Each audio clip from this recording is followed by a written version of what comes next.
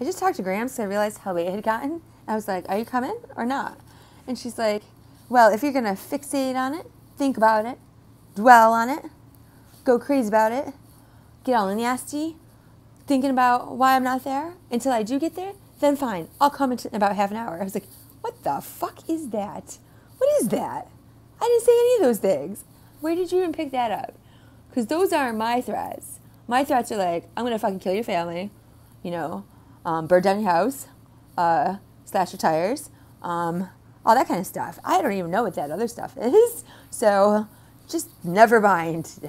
Don't bother. I'll take out the garbage. I'll watch some movies. I'll see you tomorrow. But I was hoping she was going to bring me my reflexology book. And what?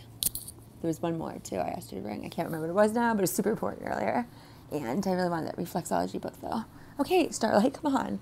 So, good night, littles and stuff. I am going to sign off because I wasn't going to do all those things.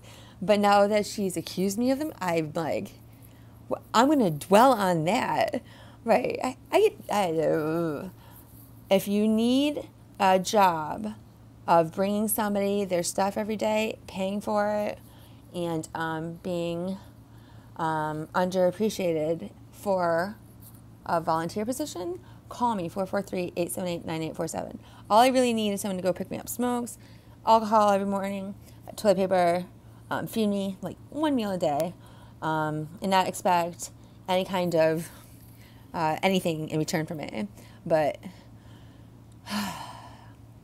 Grams is about to get her ass fired for talking to me like that.